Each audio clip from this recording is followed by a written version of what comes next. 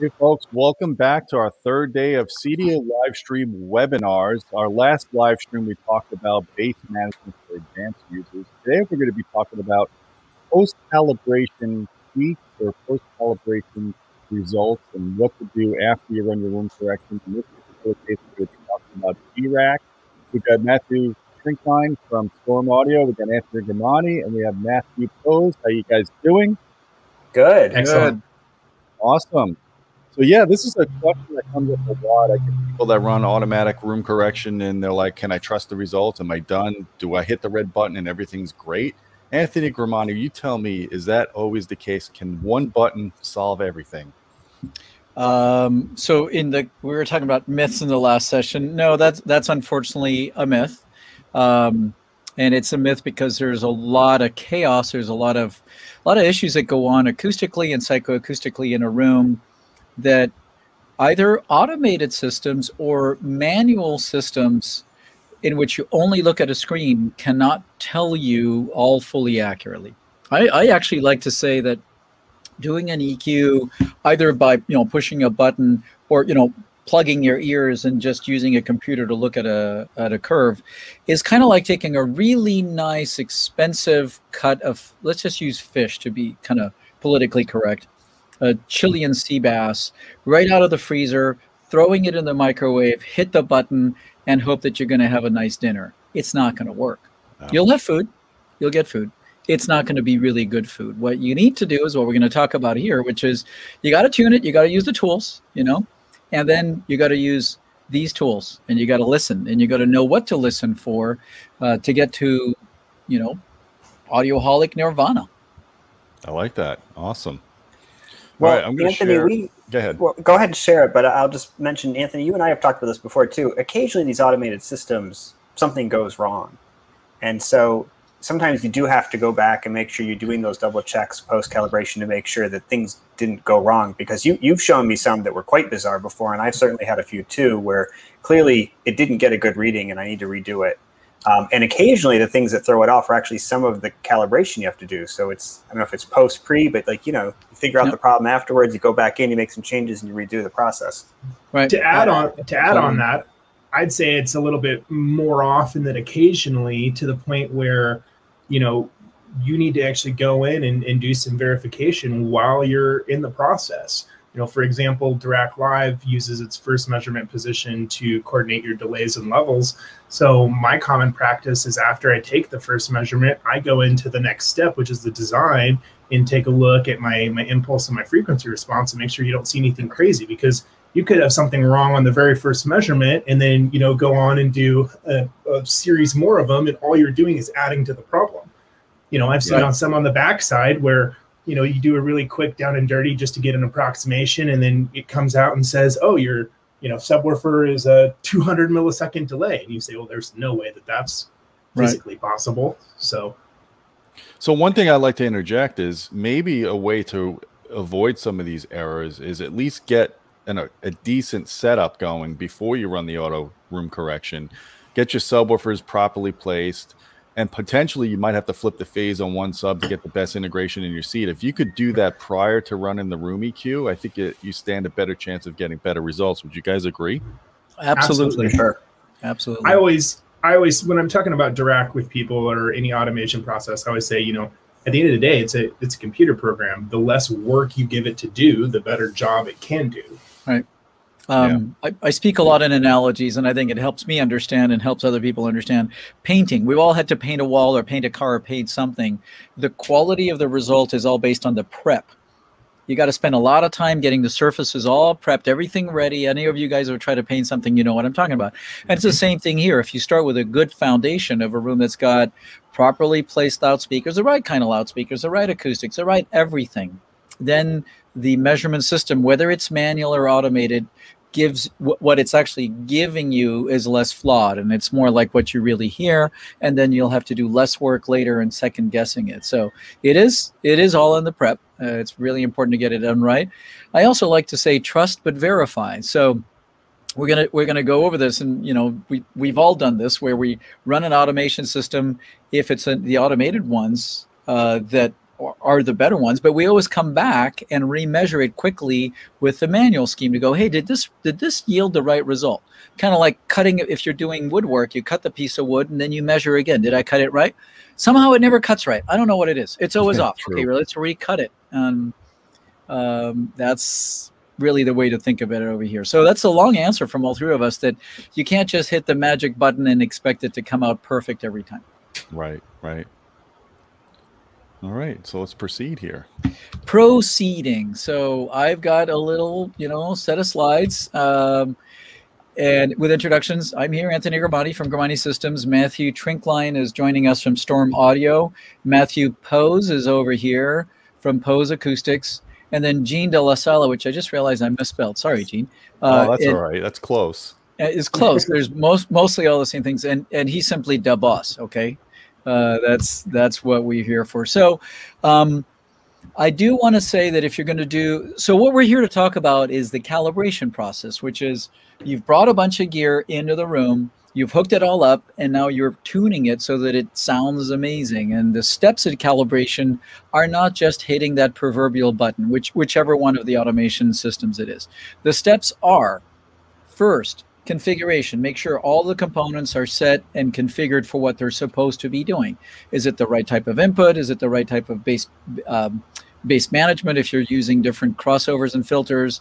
A lot of different things need to be configured, and a lot of people forget that. So I'll go places where like, oh, that sounds not very good, I don't really know, and I'll start looking around the menus after somebody's done a calibration, and I notice that the crossover settings have never been set or are wrong. I'll notice that the output configuration of source devices are still stuck in 2-channel PCM. So you're trying to listen to Atmos, but the source device is turning everything down-resed into 2-channel stereo. So everything you're hearing is left and right. And then to get some sense of spaciousness, the clients press the 5-channel stereo button. So now it's coming out of everywhere all the time. That's all just or the up mixer. They think Dolby Atmos is the Adobe Surround up mixer. Right. So configuration number one, verification that all of the products are working. And every one of these topics, normally when I do a calibration course, is ours. So verification that all the speakers are working, the amps are working, the wires are right, everything's polarized correctly, everything is going where it's supposed to be going, the speakers are aimed correctly, the subwoofers are in the right place. That's, when I do a calibration, that's actually sometimes half of the time. The combination of verification and debugging can take 1 day out of the 2 days of a calibration process. Why? Because there's a lot of things interconnected, a lot of components, and the more you have connections and components, the more there's a chance that things will go wrong. And the nasty little statistic is after about calibrating about 1,000 rooms so far, there hasn't been one where the verification process did not require some debugging and fixes. I don't know if that makes sense. I have never been in a room built by either me or somebody else in which before being able to tune and calibrate, there wasn't some debugging and fixing needed first. And you go, how's that possible? Well, there's a lot of things connected. So then finally, you can do some equalization, whether you're doing it manually or with an automated device. Then you do some level and time synchronization by ear. So I'm going to go over this. There's a place at which the measurement system is going to get you close, but not perfect. And I'm going to show you how to get it to where it's perfect. And then finally, you do listening tests. And if you guys are either professional calibrators or your techs, or you should plan on a good 2 to 3 hours of listening tests. So a bunch of different program material, test tones and program material at the end. After you've used all the mics, you put them all away and you listen for certain things. And that's what we're going to talk about over here. What are you listening for? How do you make sure you get it right? So the overview of this webinar is quick overview of equalization, a discussion of level and time synchronization, and the listening tests. So first off, what's the reference? What are we trying to get to? Good sound. Yeah, well, what's good sound? What does that mean? If we're talking about home cinemas, if we're talking about movie theater sound, there are references. There's a certain sound quality and character you should get to, and that's the sound character you get in what's called a mix room, or a dubbing stage is the real term. There's a picture of one of the dubbing stages at Skywalker Sound, pretty close to here in the Lucasfilm headquarters. There are documented standards. There are practices everybody uses in designing and building and calibrating those. You can read those. if we talked in the last webinar about AES papers being kind of cure for insomnia. You can also read the ISO 2969X or the SMPTE 2002 and documents. If the other ones don't put you to sleep, this will put you to sleep. It's heavy duty engineering stuff that defines all this stuff, all the design characteristics. Okay. So now, the first thing you should do when you just hook everything up before you hit any buttons on any calibration system is listen to a bit of program material, listen to known material, some 2-channel and some multi-channel, and like listen to what it's sounding like in the beginning, right? You're starting to cook this giant dish called the home cinema audio package. Well, what's it starting at? I know you could say, well, you haven't tuned anything. What are you listening for? It's like you're getting familiar with the room, the speakers, what's happening, and you're also recompensing yourself along the way as you're fixing things that, oh, it sounds better. Oh, it sounds better. And in the end, you'll start to develop this very intuitive and intimate sense of what the room is doing, to where in 7 hours, you can actually give yourself the right to tune something by 1 dB because you really know what's going on in there. So it starts with the initial listening test. Well, and Anthony, if I can stop you for a second, you might go through this as well, but for others who have had my pain, I'll sometimes, because what you're talking about is setting the baseline in your head of what the system sounds like. Exactly. And then as I'm moving through and making changes, it'll be like, oh, it sounds better. Well, that was good. Let's try a little more. No, that's worse. And then there's times where you'll get yourself so far down a rabbit hole that you've got to start over. You've got to pull back. And so that spending a lot of time getting that baseline right is really important. For one thing, to know what you can pull back to if you do go too far down a certain road, with especially things like the time alignment. That's an easy one to good. Oh, no, it's terrible now. Yep. This is just like cooking, you know. Oh, needs a little more salt. Oh, yeah, that's better. Oop, too much. Except that in cooking, you can't come back. Once you put too much salt in it, you're done, right? Can you add more sugar? Is that going to fix it? Add more liquid if it's a soup. Add more liquid, exactly. All right. I mentioned, what are you listening for? It's actually kind of nice to be procedural. And I actually have a form in which I'm not just listening, but I'm paying attention to these 8 things, and I write them down. How clear is the dialogue and the articulation? I call dialogue people speaking. Articulation, I kind of mentioned, I got to think of it as like singers singing in program material. Can you actually hear the different instruments?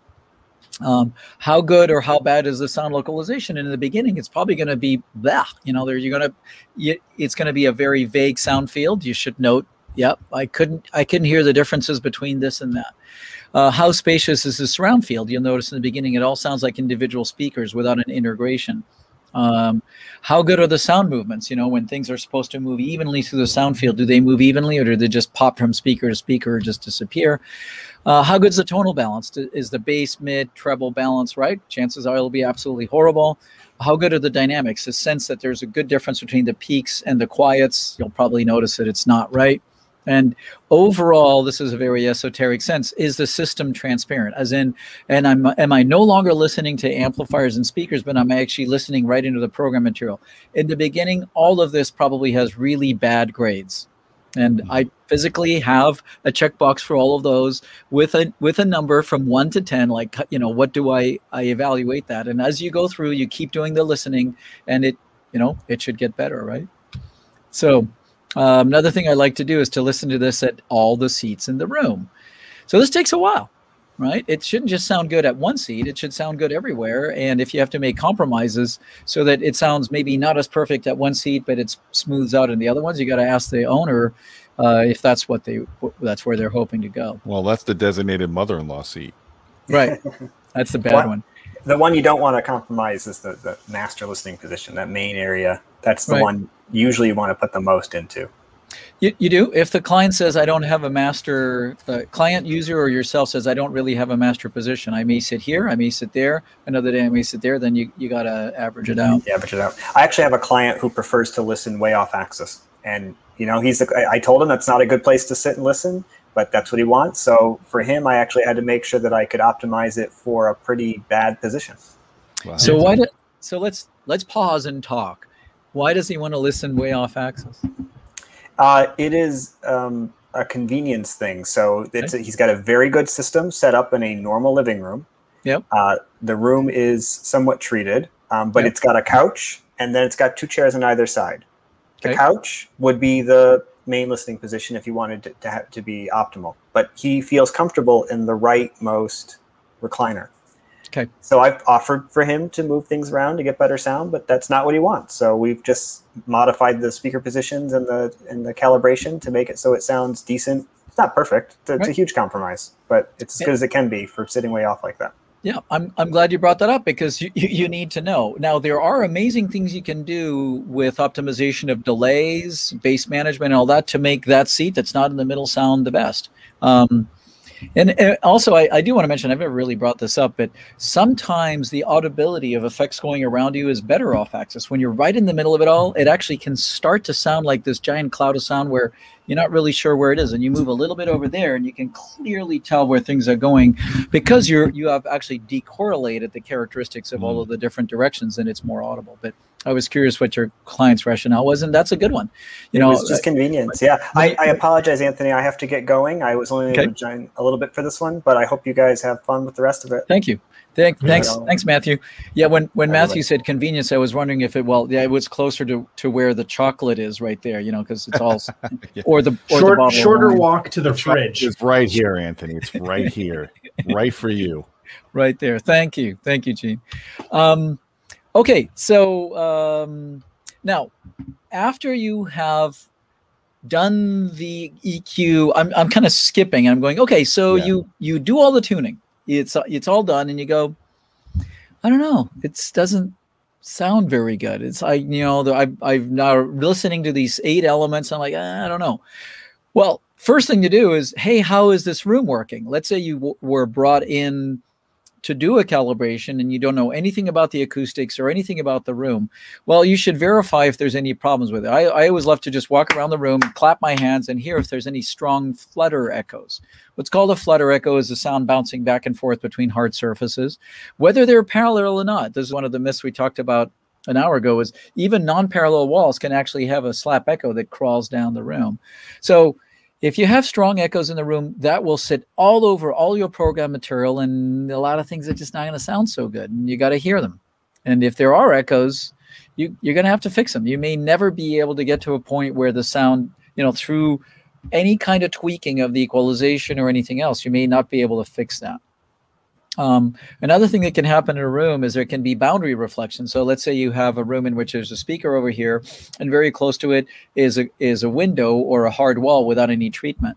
There may be what's called a comb filter, which is the sound from the speaker goes to you directly. The sound off the surface bounces off and gets there a little later, and there's some errors in the response. And you may not see those errors in your measurement because it may be really tightly grouped, but it sounds bad. One of my favorite things to do is to play pink noise at that speaker, move my head back and forth, and hear if I notice comb filters. Comb filters would go as you move back and forth, as you're shortening the distance and increasing the distance to that reflection. If that's there, you can sit there and spin your wheels trying to adjust this and trying to adjust that and never quite get to that nirvana point. So that's the idea over here. Listen to pink noise in whatever speaker you think there may be a reflection. Move your head back and forth. Listen to phasey sound. There's the Atmos disc has there's a demo disc that Dolby issues to its licensees. That if you can get your hands on one of those, there's pink noise in each one of the channels of a typical Atmos system, and you can just play it over there and go, hey, what does that sound like? Okay. Next thing I like to do post EQ or post auto EQ is let's check and see that the thing came up with all the same right levels. So the fact that the microphone and the measurement device said, oh, this is what it takes for them to all be equal, doesn't mean that your ear brain is going to hear it that way. We're going to talk later a bit about the psychoacoustics of this, but listen for that. If it's not quite sounding right, start off by maybe using the internal test tones of a surround decoder, because they all have that, and just play them around the room, just going, left, center, right, side right, back, left, all the way around the room. And just by ear, does it sound the same? We have Matthew with us here from Storm Audio, and in the Storm Audio decoder that's very sophisticated, in the test tones, you have the choice of either mid-range pink noise, which is really useful for measurement-based for checking through measurements that the levels are all the same. It also has wideband pink noise. You can choose which type you have, and I would recommend starting a circle of listening tests with midband pink noise. So that's typically 500 hertz to 2 kilohertz, and then go to wideband and listen to how the sound changes as you move around. Ultimately, all the channels should sound like about the same level, and you will find very often, whether it's DIRAC or any of the other measurement methods, you'll actually find it doesn't sound the same. It measures the same, but the way your ear brain hears it or notices it may not be the same, and you may need to tweak by a few dB here or there to make it be the same. Anthony, if I could make a little comment on that too, especially because we just finished our segment on bass management. You know, the other thing that's nice about being able to have a band limited pink noise is to make sure that your bass management isn't in play and that your subwoofers aren't, you know, skewing what you're verifying. Right. So if you have bass management issues to where one speaker has a big bump in the bass response at 200 hertz, that's just going to give you more level as measured by the meter. But in the mid-range, where your ear really hears the sense of loudness, it doesn't change it. Meanwhile, the meter said, oh, that channel is about 2 dB louder because there's a bass bump over it. It doesn't know why. It just is 2 dB louder. It's going to turn that channel down. And when you go and listen around the room, it's like, why is that channel quieter by 2 dB? I don't know. Turn it back up. So this is the typical spectrum of mid-frequency pink noise that is in just about every surround decoder out there. And like I mentioned on the Storm, you can actually adjust that, whether you want it full band, low frequency only, full range, single tone. You can do all these different choices. So Anthony, that's a great point you bring up, because I don't know how much you remember back in the day, back in my day, but when the older receivers came out, they were not doing bandwidth limited pink noise on a lot of the test tones, and you could not get accurate channel to channel trims because it would factor the bass in for whatever that channel was playing. So doing the broadband pink noise is not really the best way to match all your channel levels. Yeah. If you are using a meter, whether it's an actual meter you're holding in your hand or the meter built into an EQ scheme, it's got to be using narrowband pink noise. We're only looking at the mid-range, and mid-bass pink noise has been in surround decoders since 1987. In the great majority of them. So if a few people had a wideband pink noise, which they still do, that was their choice. But both Dolby and THX have specified that it should be mid-range only, because that's the right thing to be using. Yeah. So next thing on the level calibration is, you know, where do you find that? It's either under channel levels, speaker levels, different decoders have it in a different place. It's usually set up for a target of 75 dB SPL with the volume at the reference position. If you're going to use an SPL meter, don't stick it here, because that's not where you're listening. It should be at ear height, and usually hold it at arm's length over the seating position, or put it on a microphone stand. But don't just rely on what the meter says. Even a top of the line $5,000 Brulin Care completely certified perfect meter is ultimately measuring on an omnidirectional microphone that picks up the sound from everywhere and feeds it down into the analysis system without any of the psychoacoustic filtering. And it may say that the level's the same, and by ear you could put 3 people right in the seat position and everybody would agree, yeah, that channel's quiet. And quiet by just 2 dB or a dB. But when you're trying to build something that sounds, you know, just perfect, where the immersion is totally seamless, 2 dB errors is way too much. So listen all the way around. Use the meter and listen. Use the meter and listen. Okay, let's move along over here. Yeah, so what we want to really focus on in the remainder of this is, what do you do after the audio EQ is run? Look at the bass management settings. Do you trust it? Do you trust the EQ? Do you want to limit the bandwidth of correction? Right. I guess what's your thoughts on that? So yeah, we're going to get there. Absolutely. You gotta verify, trust, but verify I did the right thing. So one of the things that auto EQ schemes do on a lot of them is they try on their own to decide where they're going to put the crossover. And sometimes that's not right. They may actually have a setting of LFE, the low frequency effects channel on its own, that's wrong relative to the other ones. You should verify that. Let's say that your LFE somewhere in the configuration was turned down 10 dB, because a lot of manufacturers have that adjustable. And it all sounds great on music. Then you switch over to something that's got loud effects in the LFE only. Suddenly they're 10 dB quiet. I'm like, what's going on? I don't hear this. So then you crank the subwoofers up, to compensate. But now when there's bass in the main channel, it's blowing you out of your seat, but the LFE is quiet. So along the way, please do verify that either the manually set configuration or the auto set configuration, the LFE is at the right level. And the right way to do that is, boy, I had it in there. There are different test discs out there. I issued one several years ago with Gold Line called the TK51, which you can still buy, that has a test signal in it of the same value in LFE and in the center channel. It's actually offset by 10 dB, but it should come out at the same level. And you measure it, you listen to that rumble of low frequency, and it should be the same. You'd be amazed how often I find that to be wrong. Okay, so let's talk a little bit about this frequency response calibration, also known as EQ.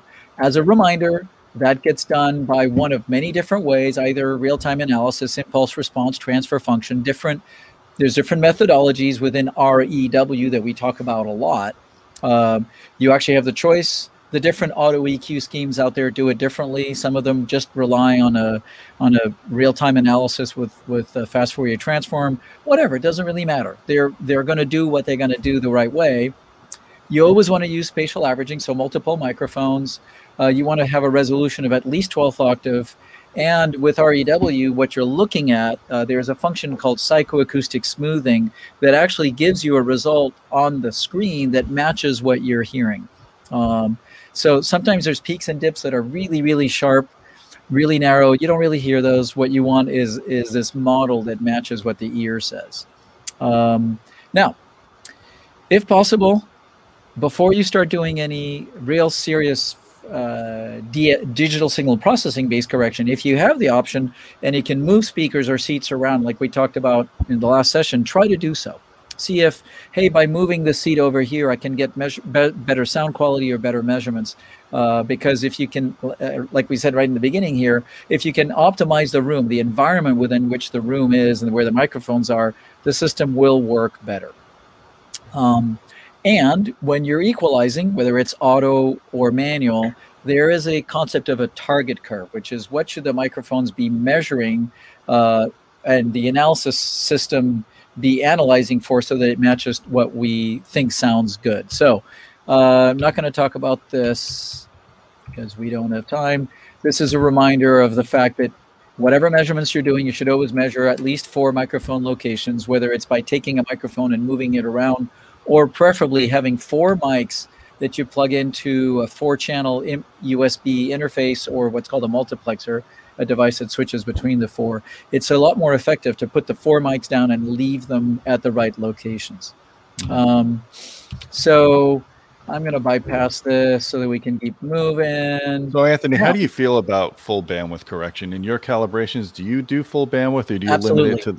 You do, okay. Absolutely. You do need to look at full band correction. And for a long, long time, everybody said, you know, I should only correct below 500 hertz. The room's really dominant below 500 hertz. Nothing matters above that. And that's not true. And it's not true because there's a lot of speakers out there that don't have flat response, right? You know, take them out of the box, hang them on the wall, put them on a stand. And the actual design of the speaker was not flat response. You're going to hear that. You need to measure that. You should measure that in the near field. Find out what the speaker is doing at about 3 feet from it, either outside or in the room. And that's tricky, though. That's tricky with large speakers that have big arrays that don't sum correctly at 3 feet, though. Yeah, well, you can move back to 6 feet. You're still largely within the dominant, within the direct field dominance. And if you're mainly paying attention to the stuff around above 1 kilohertz, you should start off with something that's pretty smooth. That's one. Number two, the reason to do full band is if you assume that the speaker sound power response, we're going to talk about that pretty soon. If you assume that what it's radiating in the room is the same at all frequencies, and you assume that the room's reflection character is the same at all frequencies, and you could argue, I only need to correct for what's errors in the standing wave region and the low frequency. And those two assumptions are impossible 99% of the time. Most rooms have their own character in how they decay sound differently at different frequencies, and most speakers radiate differently at different frequencies. So what you're going to be hearing and measuring is going to change depending on the character of the reflection energy in the room. And for that reason, you do want to take it all the way up. And sometimes it's not narrow band corrections, but you may need to tilt Matt, I can hear your HVAC. Okay. I Sorry, was wondering where that. I thought that was me with that sound, but it's Matt's. Okay. How's that? Now That's Matt's fine. going to start sweating. I don't want you to sweat. You can just mute your mic if you're not. Oh no, talking. we're okay. We're lucky enough. I'm far enough away from the fires. It's not affecting us that badly. Okay. Matt, for all of you guys watching this, Matthew Trinklein is very close. Well, far away enough, but in the general region where there's these massive California fires, and ouch, man, it's like So it's heartbreaking. Where I was going is, because speakers don't have uniform sound power or off-axis reflection character, and rooms don't have even reflection character, you may need to adjust mid and high frequency tilts and broadband adjustments to compensate for that. It's not narrow band things, but you do need to look at it all the way up. So you kind of want to you want to follow this kind of curve, right, Anthony? Yeah. Hold on. This is interesting. You might even have a slide like that. Oh, did you bring that up? I brought that up. Okay. Sorry. It was like, hey, what's going on? Yes. So that's what's coming up right now. So first off, in all your work, whether you're doing manual EQ, and what I call manual EQ is you put microphones down, you're measuring it with an analysis system, which again, to me, the best value today is Room EQ Wizard. It's a free download, but please do give them a $50 or $100 donation for the work they do. It's amazing. It's well worth it. They deserve it. It's incredibly powerful. And they're constantly working on it and updating it and improving it too. So you can also, if you sign up, it'll always give you a notification when the latest beta firmware version is available. There's updates all the time. So we found a little bug in their new 4 microphone input and optimization, like a little thing. And our chief engineer sent a little email. Within an hour, it was fixed. The guy's in England. He fixed it. Boom, done. It works. Wow, that's crazy. So you are EQing for a target curve. It's not a flat response. That target curve is a pretty universally accepted shape for what sounds right when you measure with an omnidirectional microphone. It's actually not what you're going to hear, but it's what a microphone would measure so that it sounds right. Mm-hmm. Okay, and remember, I've got a test microphone over here. It's pretty standard one, omnidirectional device. This is going to pick up all the energy all the way around it evenly. It's going to be measured universally, and that is not the same as our ears that are stuck on our head with a little horn on them and collecting the sound and the psychoacoustic reflection cancellation that's built right into our brain. It doesn't measure and hear the same way. But if you essentially distort the target results to have this target curve I'm about to bring up, you will end up most of the time going, yeah, that sounds good. So now the reason it doesn't always work, let me put it this other way. The target curve is right if you speak, I wrote this wrong.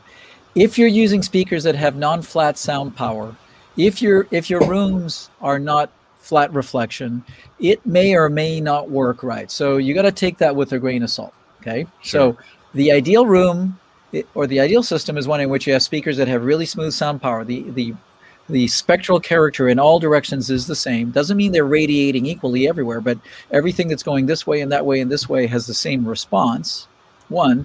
2, the room reflects it evenly at all frequencies, which doesn't mean it's reflecting everything, but the amount of absorption and diffusion is even across all frequencies. If you do that, then the target curve is going to yield the right results.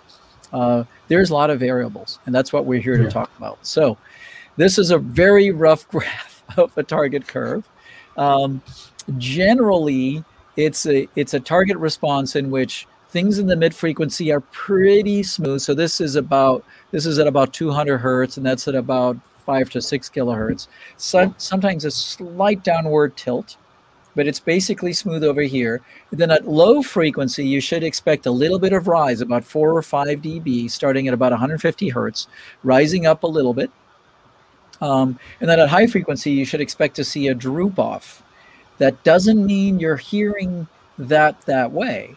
It just means that, again, I'm going to keep saying, that is what a omnidirectional test measurement microphone should be receiving, so that in the end, 10 people with good hearing can go, yep, that sounds good. It's basically you have about a 10 dB gain of bass at 20 hertz versus 20 kilohertz, somewhere around there. Yeah. Right. That's the overall range. Like this. So, yep. Now, this is not my opinion. This is the opinion of people with doctorates who studied this over and over and over and over and over and over again. They wrote papers, more AES papers. If you want to read them, you can do it. It may put you asleep, all this other stuff. But I happen to agree with this. Why? Because I've tuned about 500 rooms on that target curve. It's like, yeah, that sounds really good. Okay. Yeah. So that is, you know, a really crucial in the process. Now, here's a random result of a room we equalized recently that was on the target curve. Now, gentle downward slope, a bit of gain below 150 hertz, drop off above 6 kilohertz. There you go. But how does it sound? Does it always sound perfect? Matthew, you've done more than one of these. Gene, you've done more than one of these. In the process that Matthew's company sells, you can draw in a target curve. You can say, this is what I'm trying to get. In the measurements and equalization, Gene, that you've done, you know to draw a target curve. You look at that on the computer, you go, I got a perfect target curve. Let's put this aside and listen to my favorite music and films. Does it always sound perfect? No. No, never. Usually it's a starting point. Yeah. Usually the bass is too thin. Bass is too thin. That's because you're a bassaholic. I am a bassaholic. Yeah, often the bass is a little thin. Sometimes it's not. Sometimes it's just right. But yeah, often it's thin. What else do you guys notice? Sometimes it really depends on the source. Sometimes I notice the highs are a little diminished. I mean, but then again, I don't hear as good as I did when I was in my 20s. So sometimes I like to EQ my speakers maybe almost flat to 20K rather than having that gentle roll off. Okay. Yeah. Depends on the room acoustics. Largely depends on the room acoustics. Sometimes that, you know, as Gene just said, really opening up the high end. I don't run them, you know, totally flat all the way up to 20, but I'll shift my roll off points and, you know, how far out I stretch them and how low I bring them down. Normally I'm targeting for, you know, around -4.5, -5 dB at anywhere from 16 to 18 hertz. I may bring that up. The other thing that I find sometimes it really helps is adjusting how steep I'm rolling off, you know, from 1 kilohertz up to that point. I might want to hold it pretty flat up to 8K for one room and then let it start to fall off because it's just giving me a lot better presentation.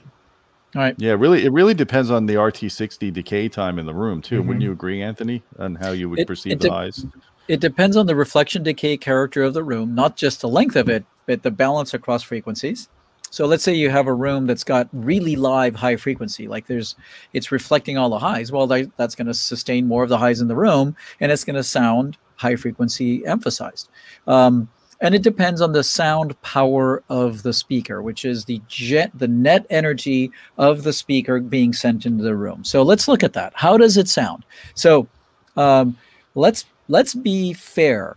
When you're listening to a speaker in a room, there's a combination of sounds going into your ear canal, perceived inside your auditory system, and then sent to your brain for, like, yeah, you're listening to Beethoven or Motley Crue. So there's a direct sound that's going from the speaker to your ear, and you're hearing that. And then pretty soon after that, you know, a few milliseconds behind that, or several milliseconds, there's a sound that is radiating off axis of the speaker. In this case, I've got like 15 degrees off axis that misses your head. And it goes, whoop, bounces off the back wall in here, bounces back, front wall, bounces around, goes around, and then finally hits you after 5 or 6 bounces, maybe 50 milliseconds later. There's another sound that's maybe at 20 degrees off axis that bounces 2 or 3 times before it hits you. There's another sound over here that bounces off. There's another one. There's another one. There's one that's going to just bounce off the wall, one path, and hit you maybe a few milliseconds later. There's a lot of bounces. And the net total of that on the right side of the room shows a bunch of red arrows over here. So there's one blue arrow of the direct sound from the speaker to you, and then there's a bunch of red arrows of everything that's flying off the right wall of this room. And then you add the left wall of the room, and you go, wow, there's a lot of these red arrows hitting you. And all of those are a little quieter than the direct sound. They're all a little bit later. But the total sum of that red pool of sound is sometimes 3 dB louder, 3 dB higher in energy than the direct sound. 3 dB, 10 dB louder. Yeah. So that means room treatments help. Room treatments reduce that. You don't want to kill them all. But that does mean that what's going into your ear canal is completely and largely dominated by the reflected field of the room.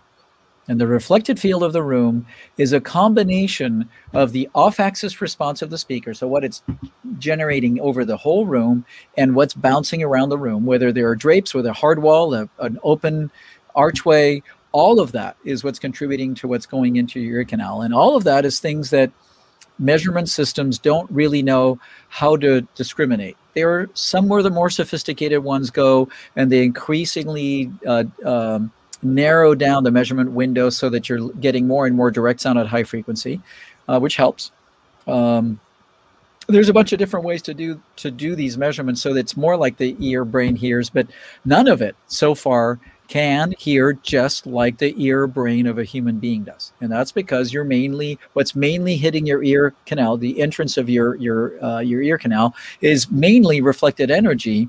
And our brain discriminates between the direct sound and the reflected sound in a different way than microphones and analyzers do.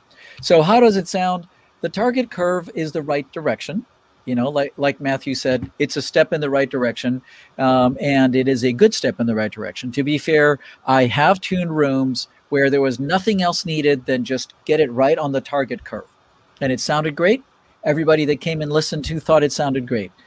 This last thing I said is really important, because there's people who are going to go, well, you like it one way, I like it a different way, she likes it a different way. It's like, I haven't found that.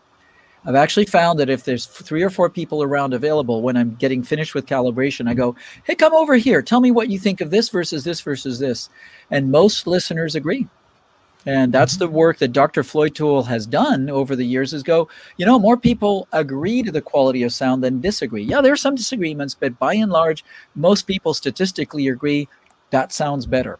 So the target curve. Well, one thing I want to interject is, yes, you can get this perfect target curve and it sounds good most of the time, but source material really varies in bass response. Yes. So it is important to have the ability to raise the subwoofer levels. Absolutely. That's a whole other issue. Let's talk about it. So in the film business, there is a pretty standardized character for the target curve in the mix room. And there's a pretty standardized aesthetic for how you mix a film soundtrack. So as you go through different film soundtracks, let's say you play 20 different film soundtracks, you may hear some slight differences in spectral balance. Some may have a little more low end than others, but they'll be generally pretty even. You do the same thing with program material, and it's all over the board. Some tracks will be really bright, some of them will be really dull. Some of them will have incredible bass, some will be really bass shy. And that's 2 things, Gene and Matthew. It's taste, you know, and taste that has evolved over time. The older program material, if you listen to your favorite rock tracks or even classical tracks from 40 years ago, they're all bass shy by today's standards. Yeah. It's funny because I'll give you a perfect example, a modern example. If you guys stream Atmos on Tidal or Apple Music, go put on a Billie Eilish Atmos mix. And first of all, her mixes are incredible. The bass is just right there, pounding deep. Then go put on Porcupine Tree, one of my favorite bands, and then there's no bass. Right. And then you're just like, your heart just melts. It just drops. And Porcupine Tree was extremely well mastered and engineered by, I'm forgetting his name. Stephen my God. Wilson. Thank you. Yep. But it's 25 years old now, right? Yeah. Yep. And then you go back even further to all of the tracks we all grew up with. Genesis, ELP. And it's like, where's the low end, man? That thing used to be thunderous. No, not anymore. And it's fine. It's fine. But if you want to maintain some consistency in the experience, you do need that bass and treble control. And you know what? A lot of processors don't have that anymore. So free plug to Storm in their control panel. After you've equalized everything we're going to talk about, there's a place you can go and go, I want a little more treble. I want a little more bass, less bass, less treble. And you can still play with it. Thank you very much. And you could do that in the phone app. Yep. Yeah. Exactly. Somebody was really smart about it and decided to call them per listening content editors, so that they actually, when you turn the system off or go to a different source input, they get wiped. They're reset. It zeroes out. As they should be. Yep. Because it is per listening. Wait a minute. They do reset when you turn the processor on and off? And depends on what your circumstance is, but yeah. Okay, I haven't checked that. So getting back to this target curve, and this is basically what we've been saying, is the typical target curves you'll see out there published, the ones I'm showing over here, they're a step in the right direction. but understand that our ear-brain system, like the combination of the actual mechanical device, the neurological device, and the interpretation device, hears and interprets direct sound, early reflections, and late reflections, also known as sound power, differently than test microphones and analyzers. So that's where it's time to do some listening. So here's a few tricks. One of my favorite things to do when I first get done with all this, I draw a target curve, I whip this out. It's a product called the Etymotic ER4S. Where's my briefcase? I'll go grab it. It's a pair of, they look like typical earbuds, but they cost a lot more. They're around $300 for the pair. And I plug them into a device that generates pink noise, either the actual computer I'm using, or I just have pink noise on my phone. Just plug that in, listen to pink noise, play pink noise in the left channel, and go, how does it sound? And if it sounds close to the same, you're getting really close.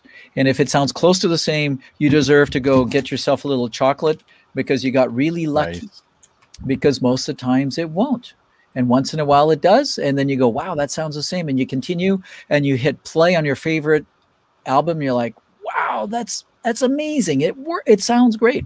So that's a trick. So what you're doing is you're feeding reference pink noise down through an auditory or through an audiology grade transducer that's got head-related transfer function correction, for those of you who knows what that means. So what it's feeding down your ear canal is the same as if there was pink noise fed from a speaker going to your head, and you compare the two. It's amazing. And if it don't sound the same, now what do, Matthew? Then you go in and make some adjustments. Make some adjustments. So Matthew, what would you do? So let's say you just do this and you go, well, it didn't sound the same. You notice there's a little bit more upper mid-range or something. There, what would you do? Well, you could certainly go in and just do, as I mentioned earlier, per content editors. Or if it's something, where you say, hey, maybe it extends a little past this, you could actually go in and create some EQ for it. You could have, a little shelf that might go right there, a really wide band PEQ that's going to adjust a decent portion of the frequency response. Right.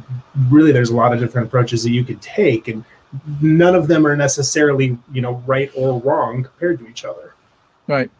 So what I've usually found is if there are differences, they're not narrowband differences. They're not that little thing that you're seeing either manually or automatically that are little peaks and dips. They're broad balanced things, 1 or 2 octave wide, that are just did not come out right because what you're hearing in this room is not matching what the microphone measures. So what I like to do is go grab a band of wideband pink or a band of PEQ about 1 octave wide and start moving it back and forth and go, is any of that kind of what I heard in the difference between my reference headphones and the speakers? And you may find it's like, well, yeah, centered on 800 hertz, a little less over here, a little more, or whatever. You just slide it up and down. So Anthony, a great point on that is some speakers, when you're flush mount speakers, the designer does not compensate for SBIR effects. Yeah. And you could see when it's up against that boundary, you have a huge bump in the 200 to 400 hertz range. With a low Q filter, you could bring that down 6 dB, and you could totally fix that problem. And hopefully your equalization system has fixed that. So at this part of the conversation, I'm assuming that we're talking about what we do after we've either hit the proverbial button in DIRAC or any of the other EQ systems, or done a manual EQ but without listening. Just same thing. Just I'm working to draw a target curve on my computer, which is ultimately what either a manual EQ or an automated EQ is trying to do. Right. So at this point, we go, it don't sound the same as my reference thing. What do? Well, just grab a band and move it around. In the case of Matthew's product, you can either change the target curve. You can go and edit the target curve and go, let's recalculate this and let's see what it sounds like. This is the target curve in DIRAC. Or, really cool, you can go into the manual EQ, which overlays on top of that, and start moving bands around and go, can I get it to sound the same? Yeah, so Matthew, quick question after you. Yeah, absolutely. So Matthew, if I went in and I did all my PEQ stuff before I ran DIRAC and I got things sounding really good, but now I want to run DIRAC, can I keep the PEQ filters that I created first and then overlay DIRAC on top of that? So the answer is yes, and it really depends on where you start from in the actual configurator when you go into the DIRAC calibration mode. So the way Storm Audio does this is we have what's called profiles, and your profile is essentially your calibration. And whatever you have built into that profile, as far as EQs, whether that's, high pass, low pass, shelves, actual, regular bell EQs as we traditionally like to think about them, and levels, if those are in place, they're going to be taken into consideration by DIRAC. And then they're going to be, whatever DIRAC outputs as that project file is going to be written over them. And then you can take it a step further and you can go in, do your verification as we've been discussing, and then go in and continue to make adjustments into the EQ afterwards.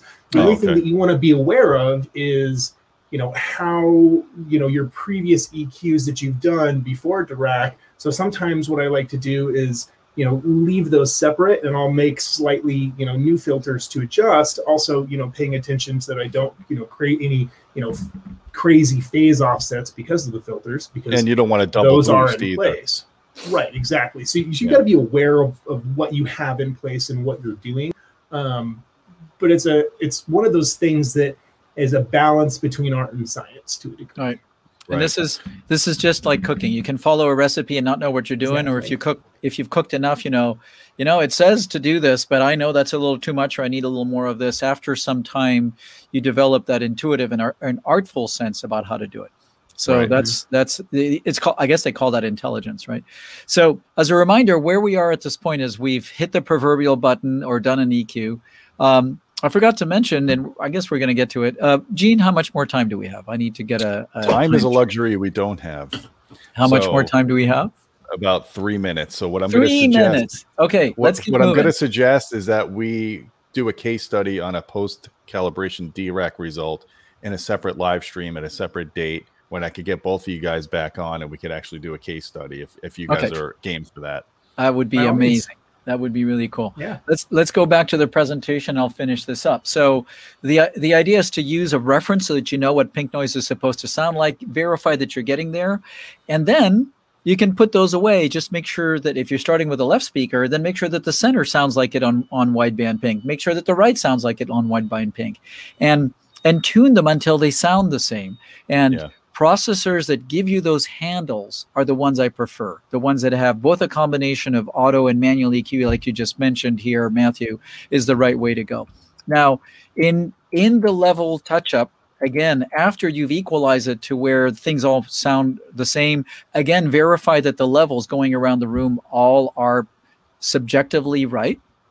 Go around the room, and I can spend 15 minutes getting the perceived level of pink noise of the left and the center and the right and the side left and the side right, back left, back right, top left, just going around and around and around until it sounds like, as I'm switching, it all sounds the same. And that is huge in terms of the sense, in the end, the sense of immersion and quality. I'm going to mention this one last thing so that we can go in here. Finally, what I call time synchronization, which is the fact that all of these speakers are generating sound that hits your head perceivably the same. The way I like to do it is this. Once I get all of the spectra and the levels of all the channels the same, I listen to the left and right speakers playing pink noise, and I want to hear an image right down the middle. Yeah.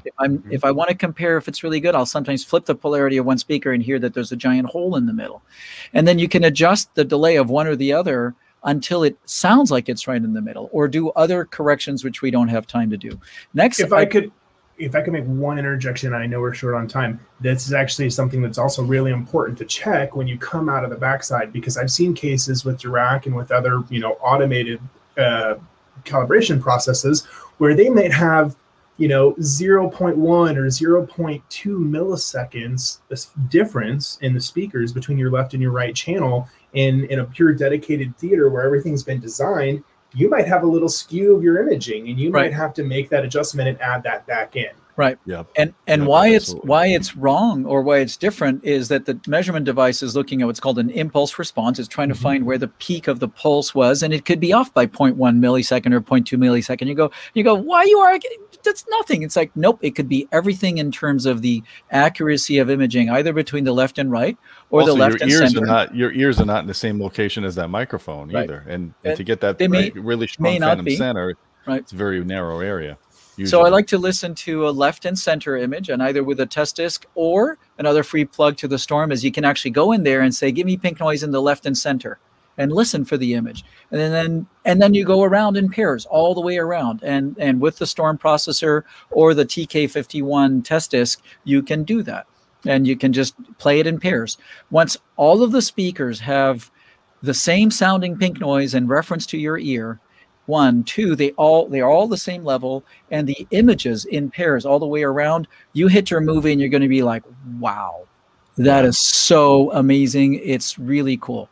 Now, final thing you should do is listen through a bunch of program material. Sorry, that's the final check, is listen to that program material, listen to those 8 elements of quality that I mentioned.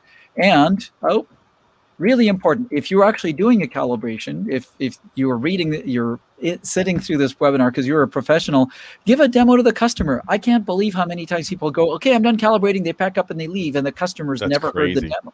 Yeah. Right. No. Show them how amazing their new race car is. Yeah. The customer might have a slight variation in preference. They might prefer, for example, when people buy sports cars, one of the things they do on them is they put exhaust. Some people like the exhaust to be a little bit louder.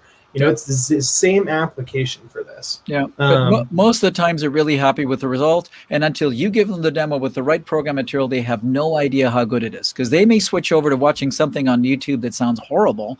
And they're like, I just paid for all this? No, dude. Here's the right program material. Okay. All right, so we have to run because we have the really important loudspeaker specifications webinar coming up at 6 o'clock, which is in 15 minutes. I would love to have both of you guys back on so we could do an actual case study. We could take someone on a process where the DIRAC was run. We could look at the post-calibration results and look at the tweaks that had to be done to improve the sound. Anthony, you probably have 1 million of these stored in REW or in your bag of tricks, whatever you use to measure and analyze rooms. We could sit down and spend an hour just doing that if you guys are game. Yep, and we could do it live. Matthew's got a place where he can do some measurements. I've got 2, depending on how you look at it, as I say, 2 listening spaces where you can run some measurements and look at the results. And then Matthew and I can actually do a little live jamming online when he buys the same guitar I just bought. Awesome. Absolutely. So let's I like that, actually. We could do that in the outtakes. Let's plan on that, guys. You're not going to know about this unless you're subscribed to this channel and you hit that bell notification. I make the announcements well in advance. Sometimes I make the announcements within a day of the events. It really depends on the schedule of Anthony and Matthew as well.